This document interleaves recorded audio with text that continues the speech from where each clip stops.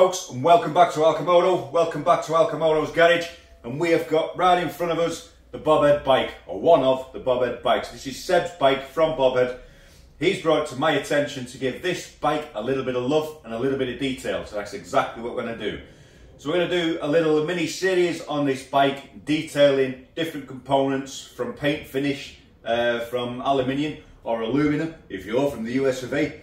And all the bright work, and get this down to better than new. So we're going to make this bike bling, we're going to make this bike shine, we're going to give it back to Seb like he's never seen this bike before.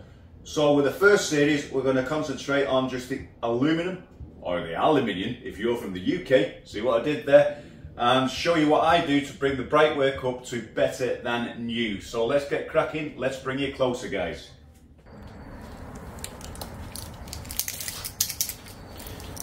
Okay, so when your white walls have cracked like they have on this, there's not a lot you can do with it. You can clean them up, but you can see where there's rub marks on here where the paint's coming off on the original finish. So we're just using a standard tyre pen. You've just got to be careful. There is a slight lip on each edge of the white band, but just by using the back of your forefinger on your left hand, follow the line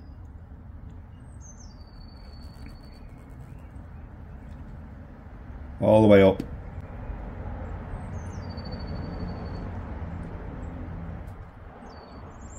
until you meet the point of your next quarter. So that's all you're doing, is in quarters. Don't stretch yourself too far.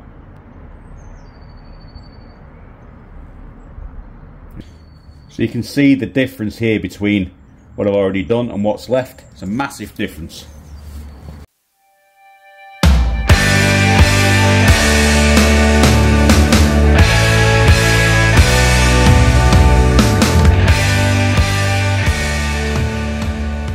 Okay, so right in front of us here, you'll see I have got a bar of soap. That's a polishing soap, and this one's a finishing soap.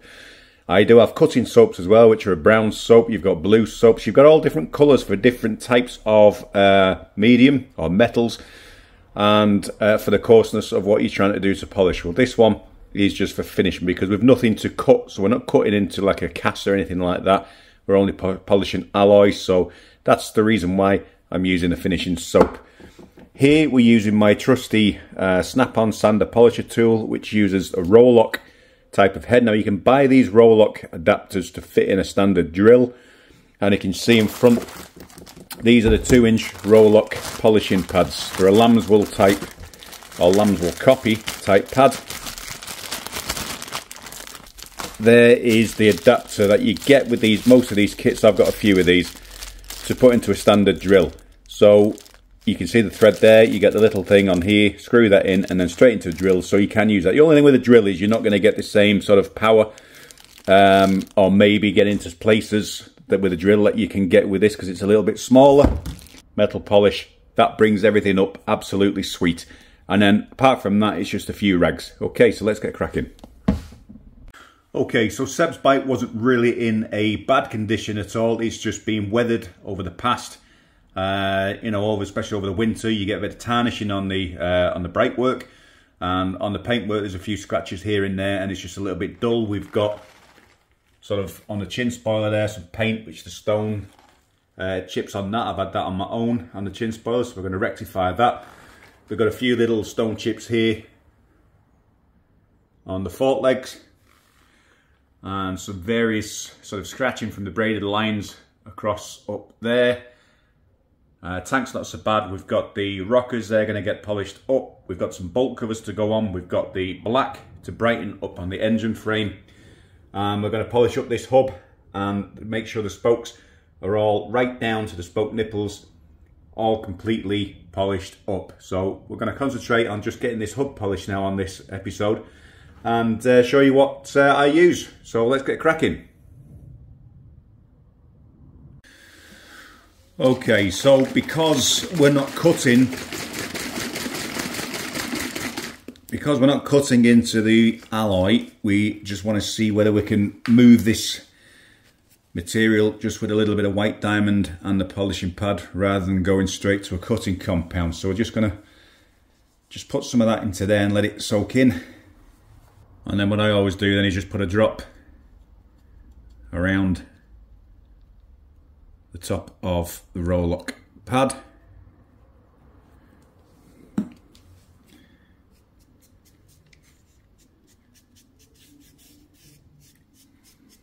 Just remember that you don't want to be putting too much pressure on, because you can burn into any of the medium that you're trying to work on. So that could be paint, or in this case it could be the alloy.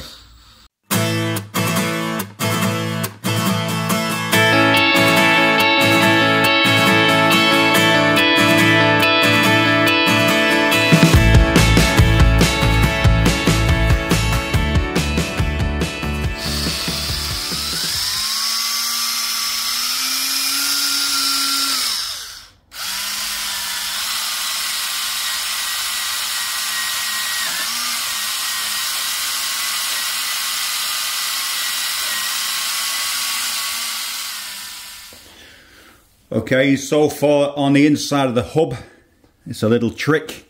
You can use a shoelace, but you just tie a rag into pieces, drop the polish on the rag on the inside of the hub, and then just polish away like so.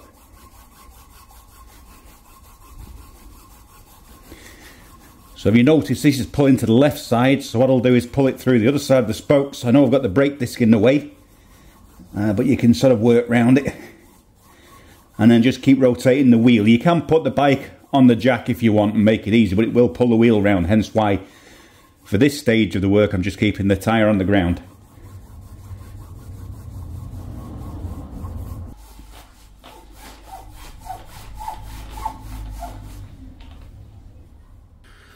Okay folks, so that is the wheel and the hub now done, polished up with the buffer.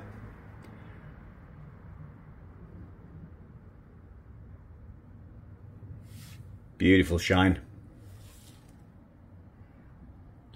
So all the spokes have been cleaned individually, and it's very tedious to do that. You can either do it with the shoelace and polish, or just cut a good rag. You want a sort of lint free one, otherwise you're going to get a lot of dust around it. But yeah, that's come out pretty well. Even down to the front of the axle shaft there, that's done. And on the other side, even down to the nut here, polished up. And then the brake disc, we've cleaned that off. So all I got to do is just polish the rim up now, just give that a final wipe, and then get to the paint work as well. So we've got some more of the brake work to do and polish. I've done the exhaust, I've not sort of videoed that, but we've cleaned the exhaust up as well with the buffer, stainless steel. So it's took a lot of the sort of heat marks off, but you will get them back once it gets warm again. It will turn a bronzy colour.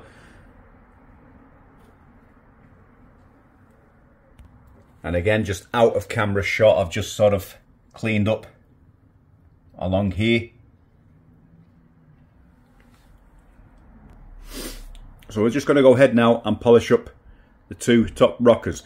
So the most tedious part of this job is the wheels and the hubs if you've got spokes. Rear wheel, which isn't that bad, so we're just going to clean the spokes up on that. On the top of the rockers, and then down on the bottom of here as well. And then it's just a few nuts and bolts, and then it's down to the paintwork. Okay, so again, we use the polishing soap. You can sort of go into the aluminium first, and then use this and rub it on. I tend to just... Okay, so it turns white on the end of your buffer. Okay.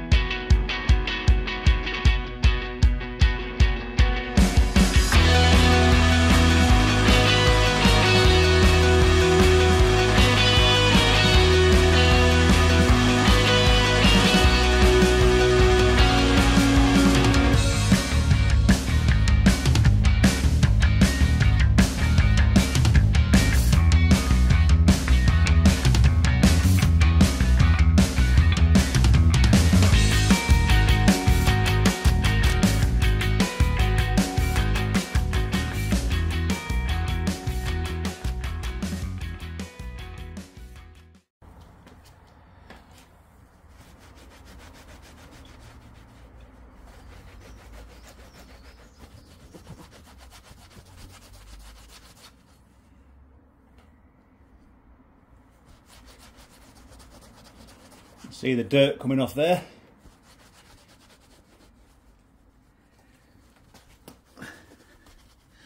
So once I've polished off with the buffer, I always use the white diamond over the top, and that just takes any of the excess soap off from the polishing.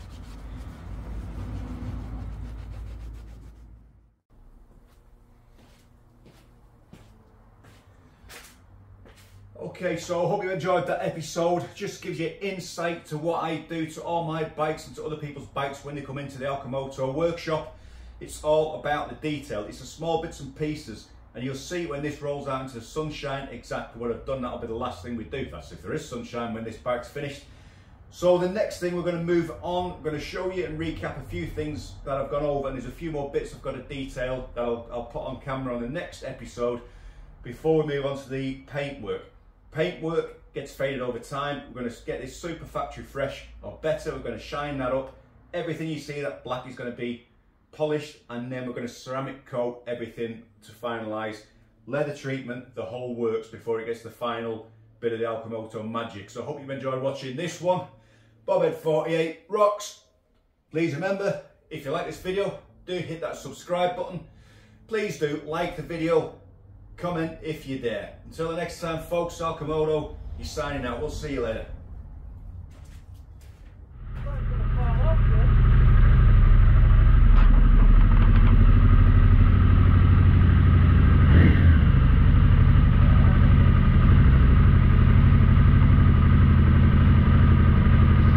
You know there's going to be a camera wherever you go.